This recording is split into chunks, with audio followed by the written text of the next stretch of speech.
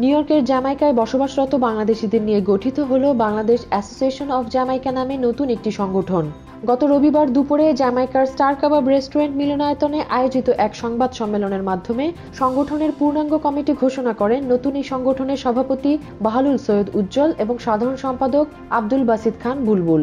সংবাদ সম্মেলনে সংগঠনের লক্ষ্য ও উদ্দেশ্য এবং আগামীর কর্মপরিকল্পনা সম্পর্কে লিখিত বক্তব্য তুলে ধরা হয়। সংবাদ সম্মেলনে লিখিত বক্তব্যে বলা হয়, জ্যামাইকায় বাংলাদেশি কমিউনিটি প্রতিনিয়ত বাড়ছে। কমিউনিটির পরিধি বড় হলেও সঠিক নেতৃত্বের অভাবে বাংলাদেশিরা অনেক কাঙ্ক্ষিত লক্ষ্যে পৌঁছাতে সক্ষম হচ্ছে না। ফলে যুক্তরাষ্ট্রের মূলধারা সহ নেতৃস্থানীয় পর্যায়ে বাংলাদেশিদের অবস্থান অনেক পিছিয়ে রয়েছে। জ্যামাইকায় প্রায় 60,000 বাংলাদেশির বসবাস হলেও এই বিপুল জনগোষ্ঠী নানান ক্ষেত্রে অবহেলিত।